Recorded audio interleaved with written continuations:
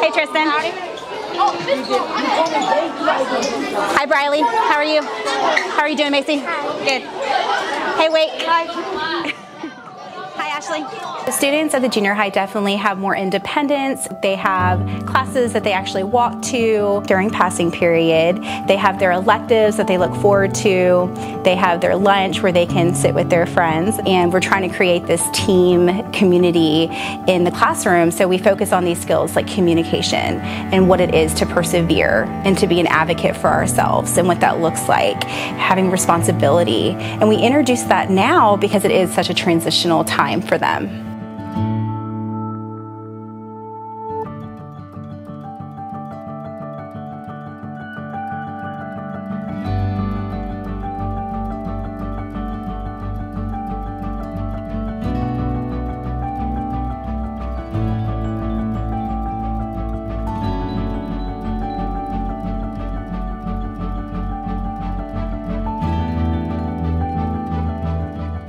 Everybody on the check-in, go to the Canvas page for Monday. We're going to talk about it. We'll talk about it in just a second. I know that the module is huge today, right? Yeah. It's a lot, but we're not doing everything that's on here.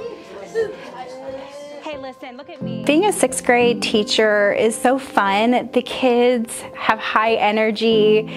They come in enthusiastic. They're still curious learners. They're creative thinkers. We have a lot of fun in class. I always say learning can be messy, it can be challenging, but we need to have fun.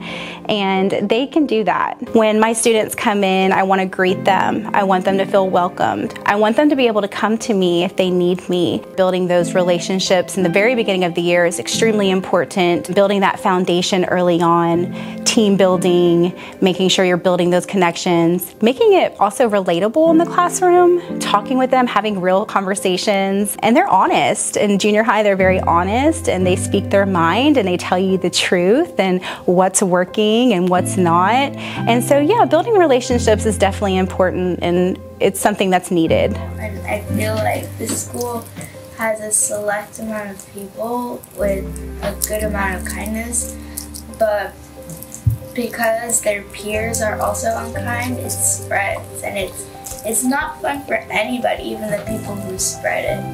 I think I've found some acts of kindness in our school by going around the hallways, coming back from lunch, seeing like people giving the special education kids like high fives and the like Jack and Owen. We all know how much I love that and how much I support inclusion. Social emotional learning, these are skills that students need in order to be successful inside and outside of the classroom. Students, they openly talk with each other. We talk about real life issues, really that pertain to them. And we talk about social media and how that can impact students. We talk about diversity and having an open mind and inclusiveness and being kind to others.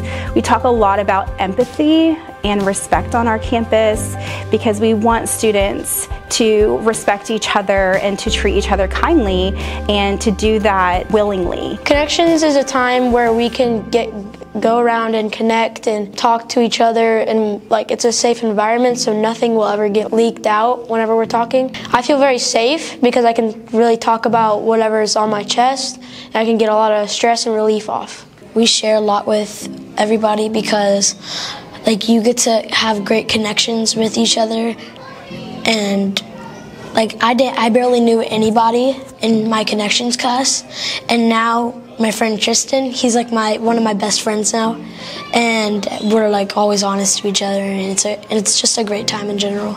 We do lessons about being like caring and like nice to people, and it's just things you can use in the real world, and it makes me feel better because I can just say something and then I feel like I'm not like holding it in anymore.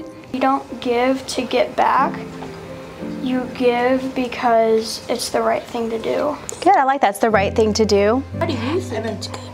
Oh, I feel like serving others is important because it does make yourself feel good, but it also is making someone else's day. I can't tell you guys, you know a lot about Peyton, right? My daughter, and we went through a lot of adversities, and the community for me really stepped up. The day Peyton had her first open heart surgery, I wasn't working here at the time, and the entire staff, they dressed up in pink. and they sent me, I know, it kind of makes me choked up because I remember that day I was so scared, and them coming together and supporting me and my family and my baby girl. It was amazing, and it just gives you that amazing feeling inside that you are cared for. Inclusiveness in my classroom is so important. I want students to feel supported and valued and accepted in the classroom. We talk a lot about diversity and uniqueness and how we should be celebrating each other's uniqueness, because a world where everybody is the same, it's dull, it's boring. But when you have diversity and differences, you have color and brightness, and it's beautiful. Do you know the difference between like larger works and smaller works? Like when you underline and when you actually put in quotes? No, ma'am. No, okay. So it was like quotations like a poem? Yeah, so a smaller piece of works would be like a poem. So I want parents to know that their child, they're coming to school supported, that they're valued in the classroom, that it is my role and other teachers' roles to make sure that they have a safe learning environment. When you have that in your classroom and you build that foundation, I mean, that's where the learning comes, because junior high students, they're creative thinkers, they're curious learners, and they're ready to learn, but they need to feel safe. They need to feel accepted and valued in the classroom.